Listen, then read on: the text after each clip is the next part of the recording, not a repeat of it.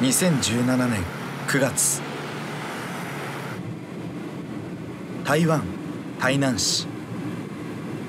私はある場所へと向かっていた。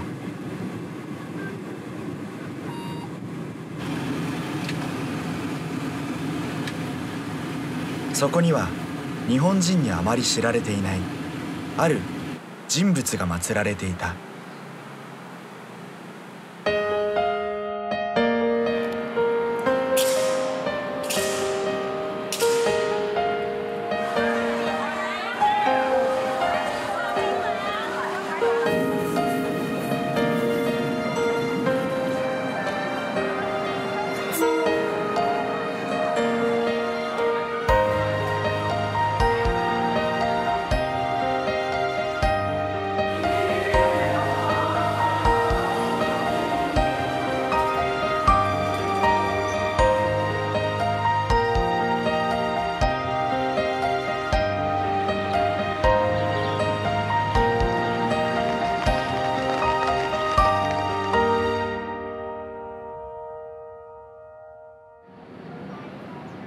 台湾、中華民国の中心都市である台北。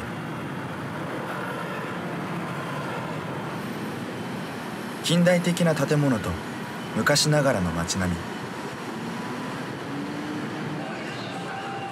若者が行き交う繁華街。そして屋台など、その独特の魅力を求めて世界各地から観光客が訪れる。台北の中心地にある西門町。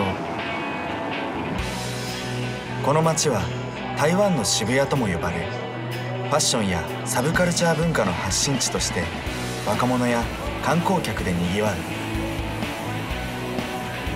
映画の街としても有名で、多くの映画館もある。夜になると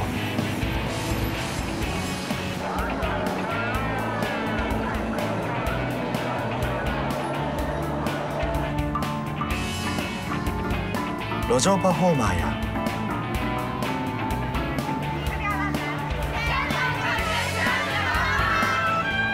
バイオリンを持って何かを訴える学生たち。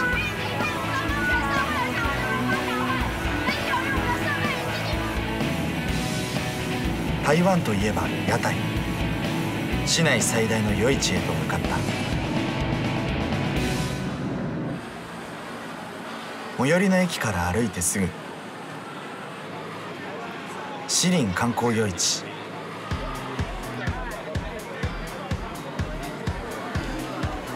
土曜の夜ということもあり、多くの観光客が訪れる。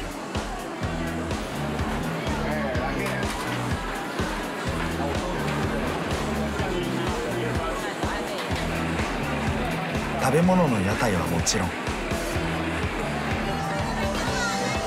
さまざまなゲームができる駅屋もある。雰囲気は夏祭りの縁日に似ている。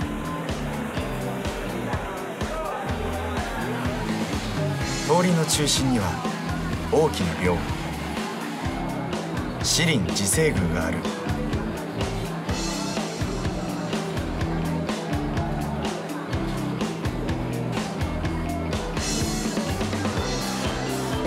中には可愛らしい猫の姿。何かを感じているのだろうか。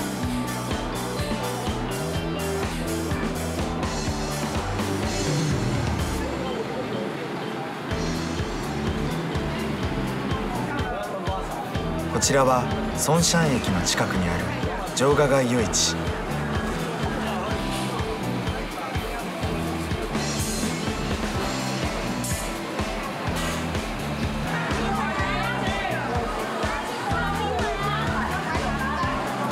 さまざまな屋台が立ち並び、台湾名物のパイナップルも。士林夜市とは違い、ローカル感の漂う夜市だ。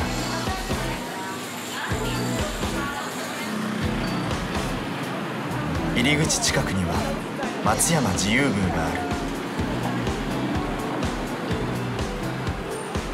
台湾にはこのような廟が町の至る所にある。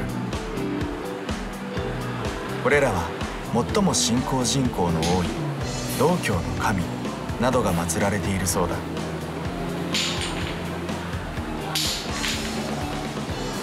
木片を落としているのは台湾式のおみくじらしい。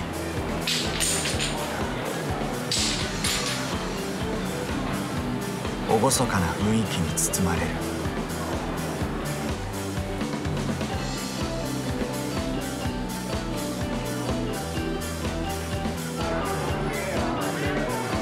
日が落ちると入り口の門に明かりが灯る。入り口近くのお店、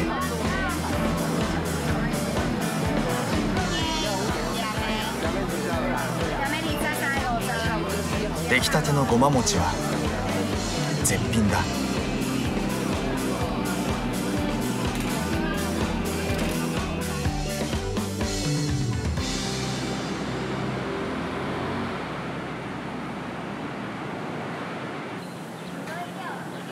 台北市街のパノラマが一望できる象山。駅近で気軽に行ける場所という触れ込みだったが、容赦なく降り注ぐ日差し。急勾配の階段はかなりきつい。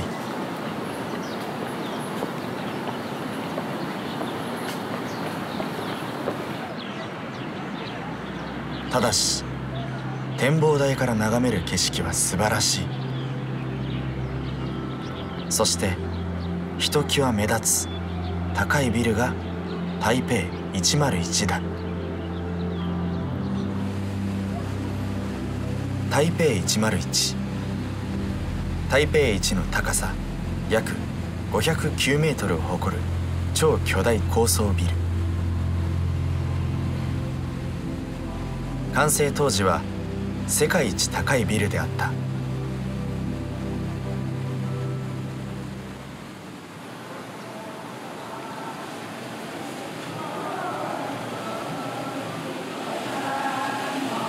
清の時代に建てられた台北で最古の龍山寺。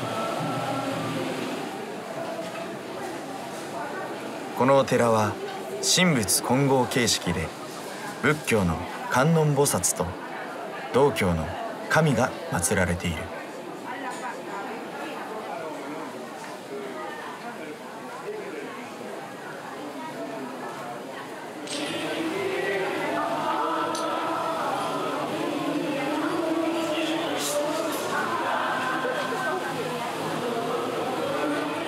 市民から絶大な信仰を集める。寺の周辺には公園があり、地元住民の憩いの場となっている。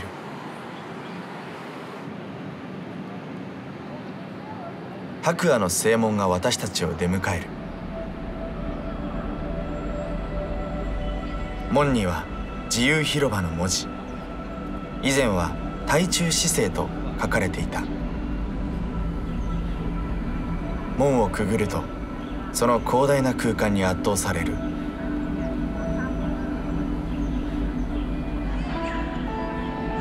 両脇には国立施設の建物。ここは1980年中華民国の初代総統蒋介石を顕彰するために建てられた施設。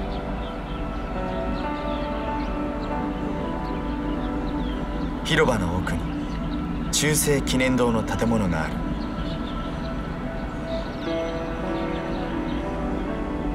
中正とは蒋介石の本名である。台湾生命運動の影響で一時期台湾民主記念館と名を改められていた時期があったが、現在は元の名称に戻っている。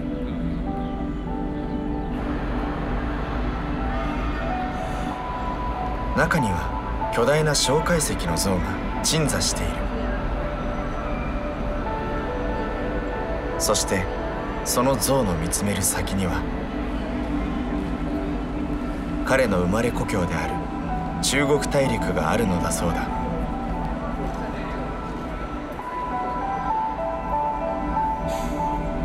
背景の壁には三民主義、倫理、民主、科学の言葉が掲げられている。両脇には衛兵隊が直立不動で像を守っている。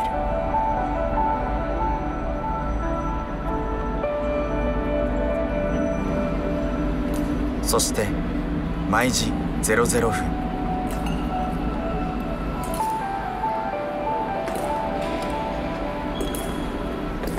衛兵の交代式が行われる。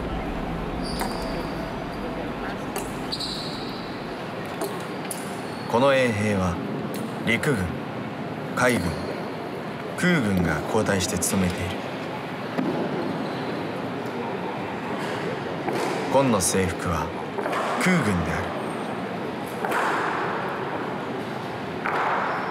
る。しばしその儀式をご覧いただきたい。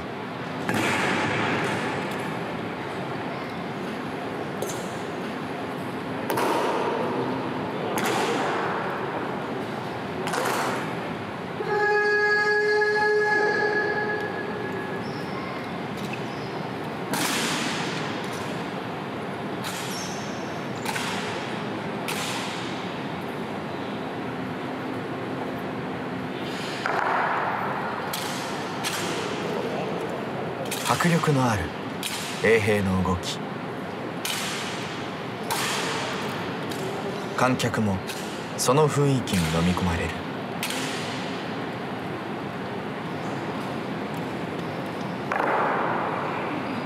静寂の空間に靴音と銃剣の音が響く。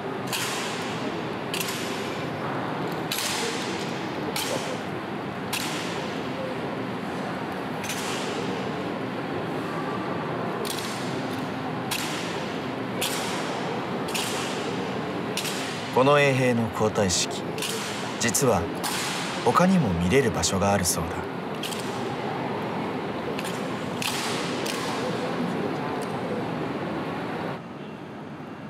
こちらは中華民国建国の父孫文の施設、国立国父記念館。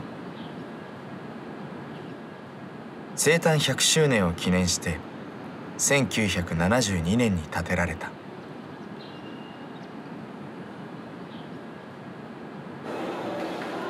そして建物の中には孫文の巨大像が鎮座。その高さは実に 8.9 メートル。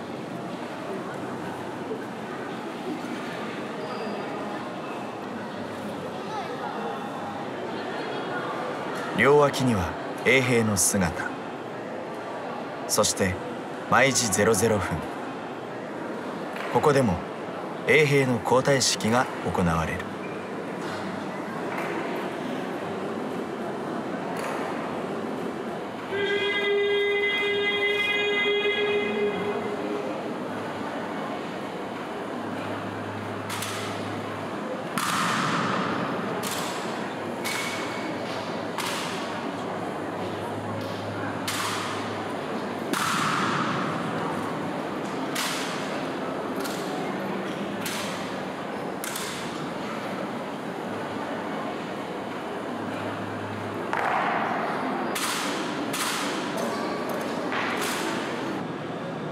巨大ターミナルである台北駅。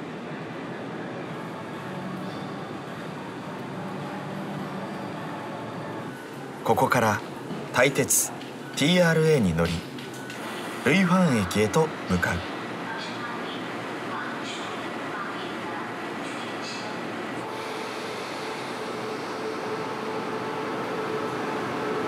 こちらは自強号。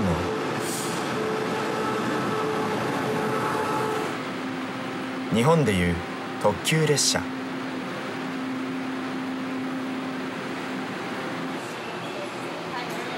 乗るのはこちら区間車。日本でいう普通列車だ。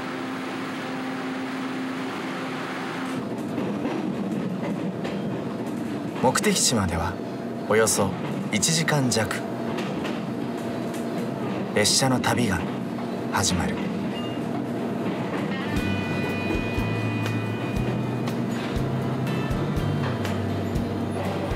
郊外へと向かうためか、駅が進むにつれ乗客は少なくなっていく。そして景色も。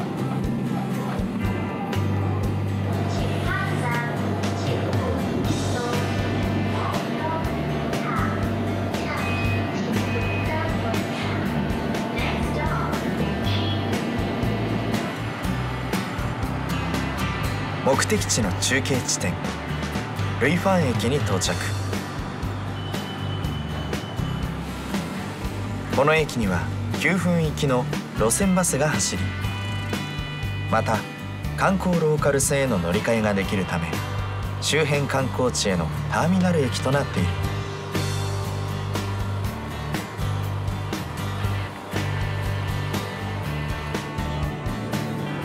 これから乗る平京線はローカル路線。1時間に1本しか走っていない。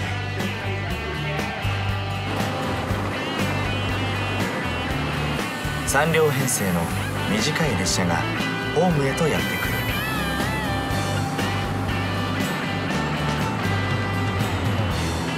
くる。いよいよローカル路線に乗車。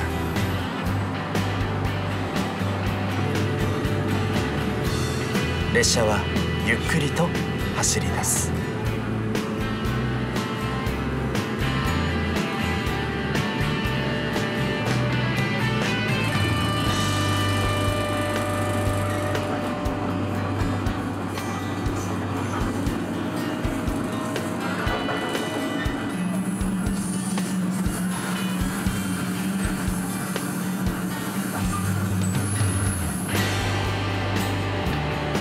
平日の午前中ということもあり、車内は空いている。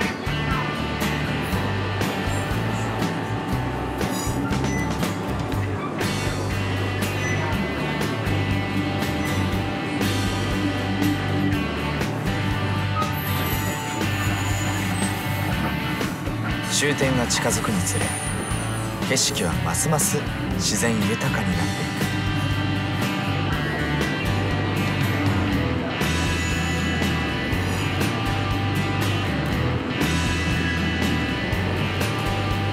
そして50分ほどで終点のチンドン駅に到着。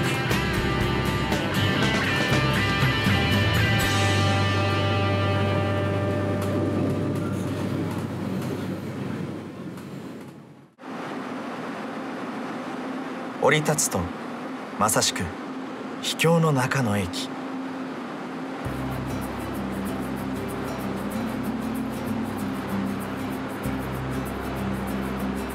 ホームから駅前へと向かう。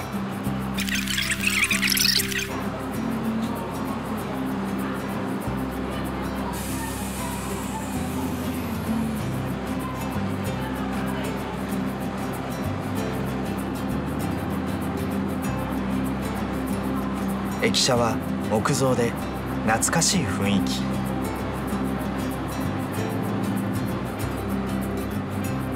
珍洞。ここは昔炭鉱の町として栄えた場所であった。当時は多くの日本人も住んでいた。今は観光地として栄えている。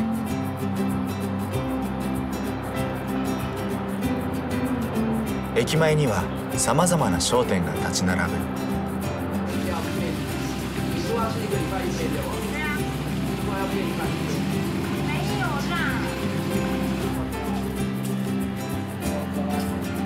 犬もリラックス。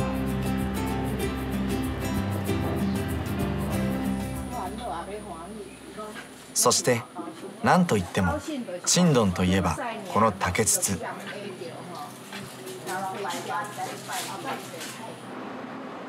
願い事を書くのが定番だ。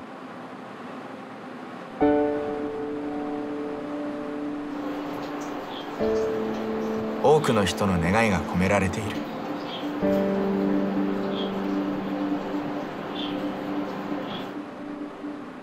私も竹筒に願い事を書いてみることにした。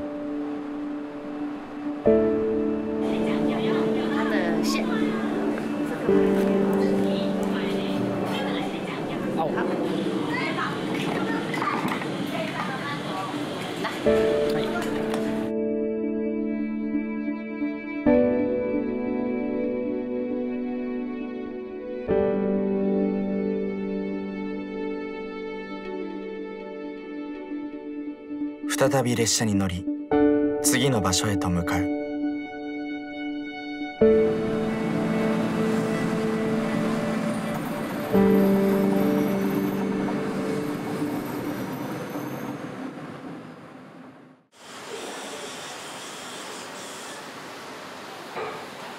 平家駅。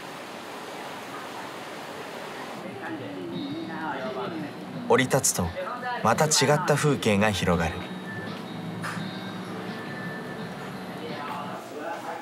駅前に立つこの家は映画「台北に舞う雪」のロケ地となった場所だ。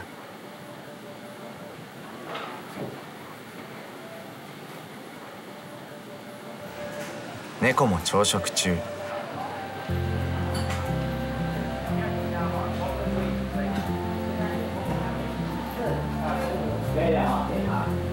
歩いていると台湾名物のお菓子、アイスとピーナッツのクレープ巻きのお店。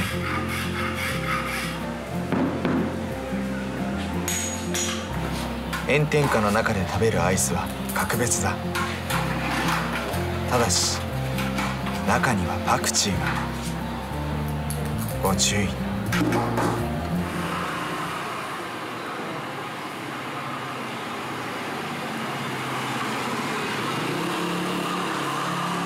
緩やかな坂の先には小さな橋がかかる。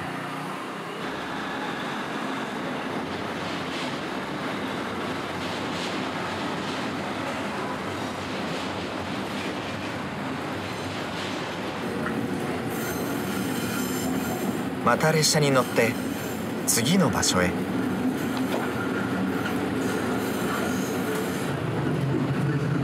しばし列車の旅をご堪能いただきたい。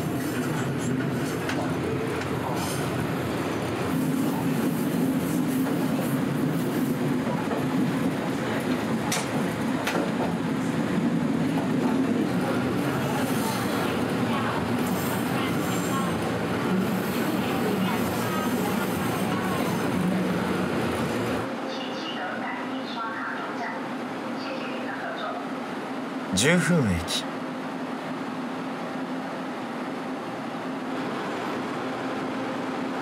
沿線で一番の観光地である十分に到着。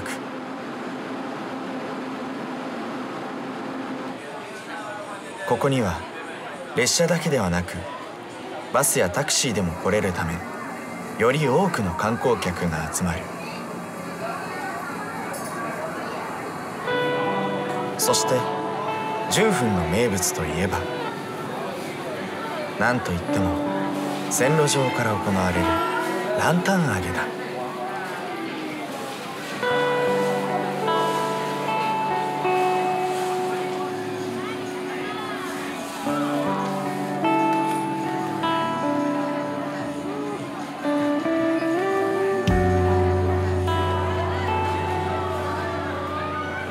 それぞれの思いを乗せ、天高く舞い上がるランタン。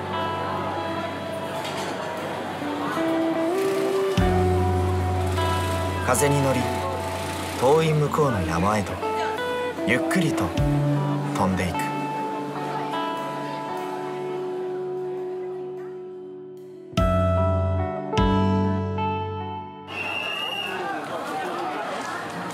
そこに列車がやってくる。急いで線路上から人がはける。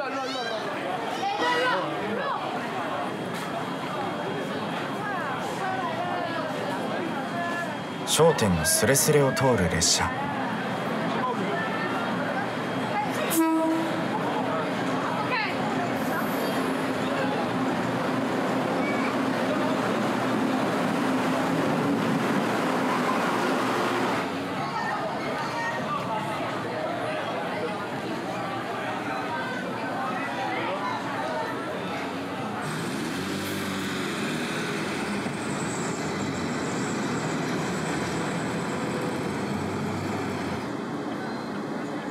台湾の一番の観光地である九份。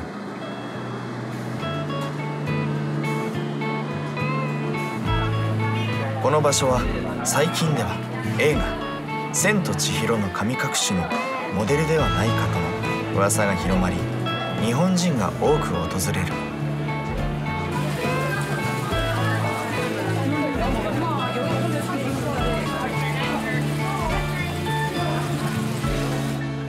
またそれ以前から1989年に公開された二二八事件をテーマにした台湾映画「非常上司」の舞台となり、一躍有名になっ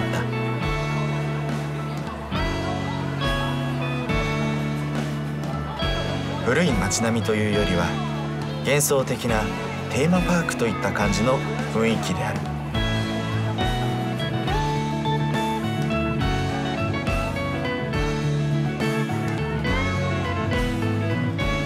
また山の上にあるため眺望が素晴らしい。こんな綺麗な夕日を眺めることができる。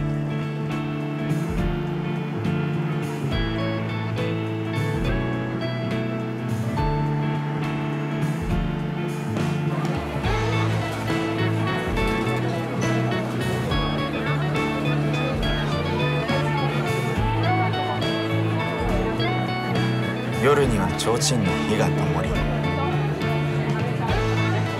さらに幻想的な空間が広がる。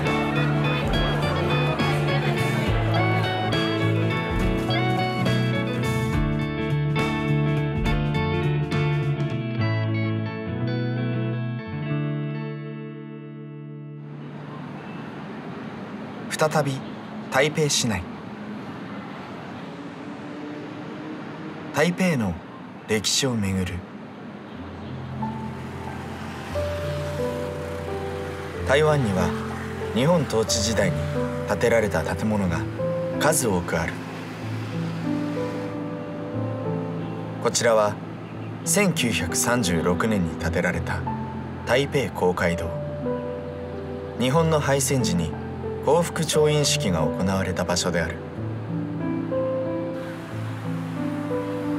1919年に建てられた中華民国総統府。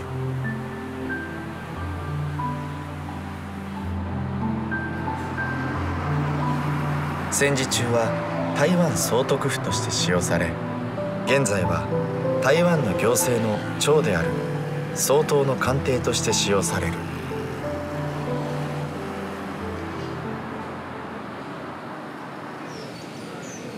市内中心地にある二二八和平公園。地元住民の憩いの場となっている。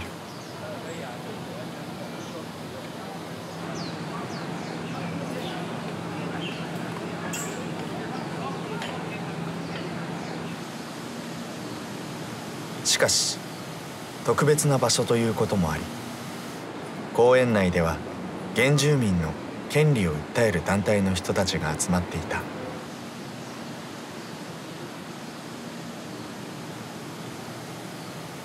さまざまな写真やメッセージが展示されていた。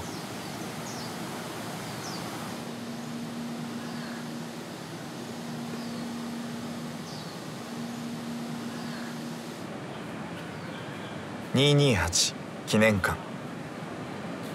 この場所は二二八事件の舞台となった旧台湾放送協会台北放送局の建物。館内には日本統治時代から二二八事件についての展示があり、台湾の歴史を知ることのできる施設である。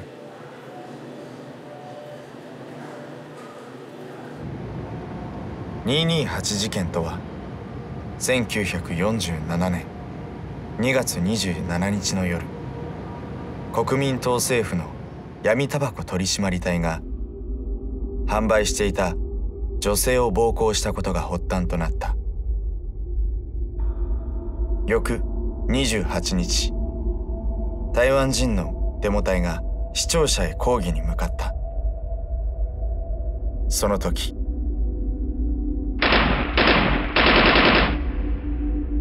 機関銃の一斉掃射を受け、多数の死傷者を出した。憤慨した台湾人らは外省人の店舗を焼き討ちにし、また民衆がこの場所を占拠し、ラジオを使って全島民に決起を呼びかけたのだ。この事件後、台湾では38年もの長い間戒厳令が敷かれ、白色テロと呼ばれる恐怖政治により、多くの台湾人が投獄処刑される根源となった。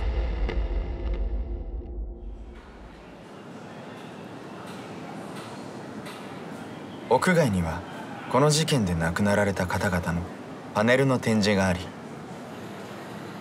追悼の場となっている。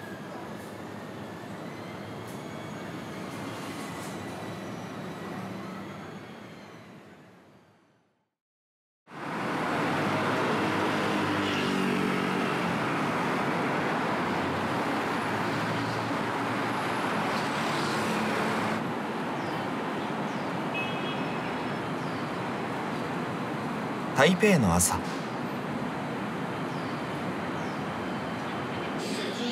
朝の台北駅は通勤・通学客で混雑する。ここから台湾新幹線に乗り、南下台南市へと向かう。2007年に開業した台湾高速鉄道は、台湾の北部台北市から南の高雄市までを約1時間半で結ぶ。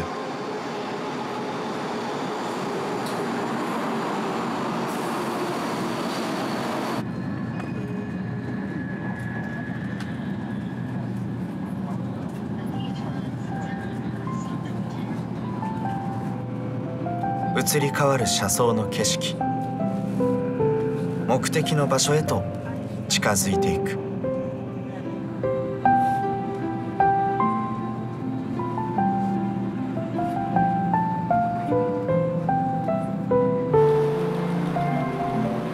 そして高鉄台南駅へと到着。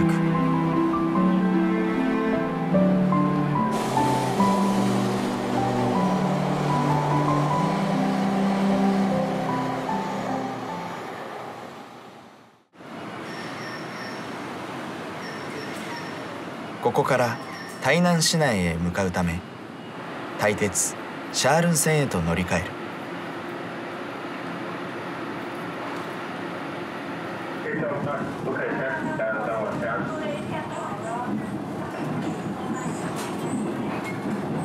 走ることおよそ20分。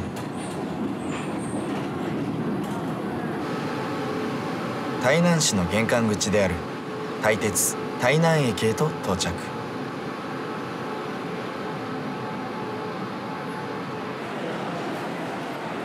1900年に開業した台湾鉄道台南駅。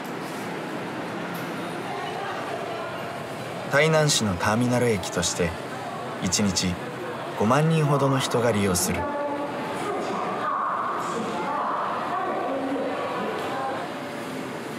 また駅の壁には日本統治時代の駅周辺の写真が飾られている。戦地に出征する台湾人、そしてそれを見送る母親たちの姿。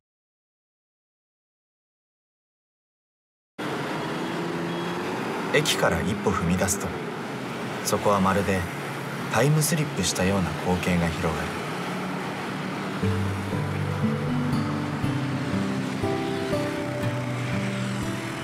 どこか懐かしさを感じる。駅前にある公衆電話もレトロだ。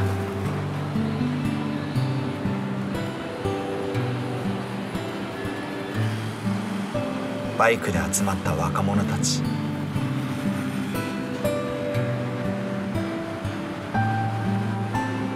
台南市内を散策すると、至る所に古い建物が目につく。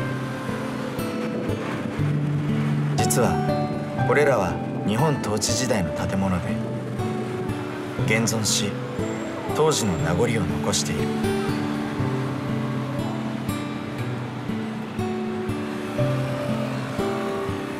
こちらは台南で最も有名な林百貨店。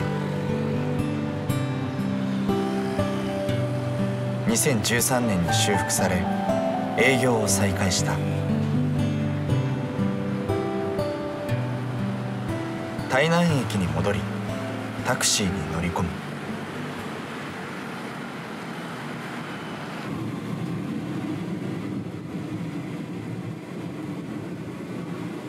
そして今から向かう場所は旅の最大の目的地であり、日本人にほとんど知られていない日本にゆかりのある場所である。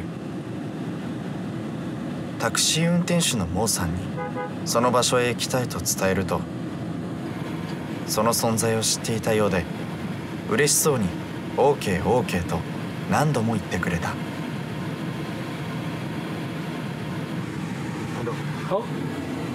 同安路。同安的。哦 ，yes。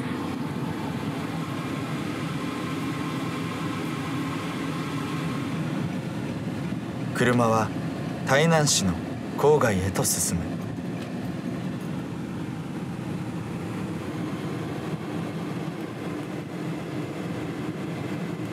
そしてその場所が見えてきた。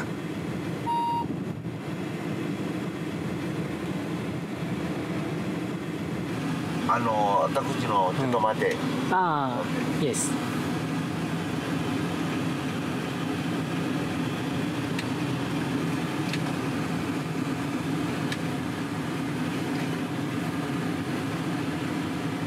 目的地に到着。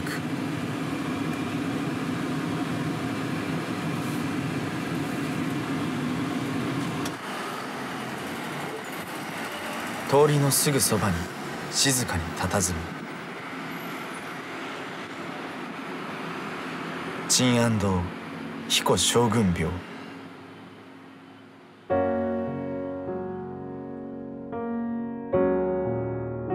ここには第二次世界大戦中に日本軍人パイロットだった杉浦重峰氏が軍神として祀られている。杉浦氏は茨城県水戸市の出身。昭和19年10月12日、ゼ戦32型で出撃。米軍との激しい戦闘で機体を大きく損傷。しかし住宅密集地への墜落を免れるため郊外に飛び立ち、この地に墜落し戦死した。その後自らの命と引き換えに集落の住民を守った杉浦氏を遺徳と考えた現地の住民がこの廟を建てて、地元住民が今も守り続けている。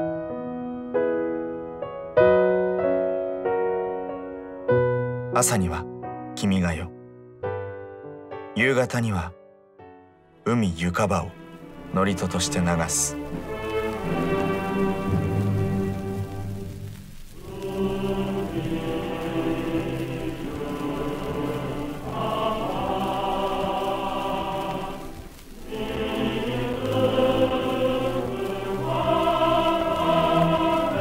建物に入ると、ここを管理している方にお話を伺うことができた。この廟を地元の方たち6人で管理をしている。また年間600人ほどの日本人がこの場所を訪れるそうだ。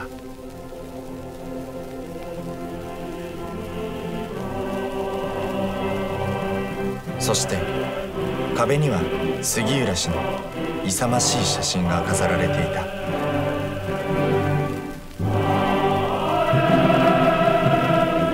生前タバコが大好きだった杉浦氏のために毎日タバコが供えられている。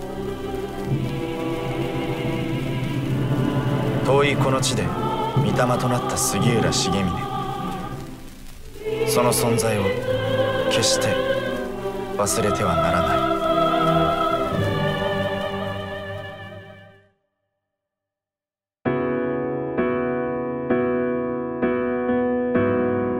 台湾、そこは昔懐かしさが残る素晴らしい場所であった。シェイシェイ台湾。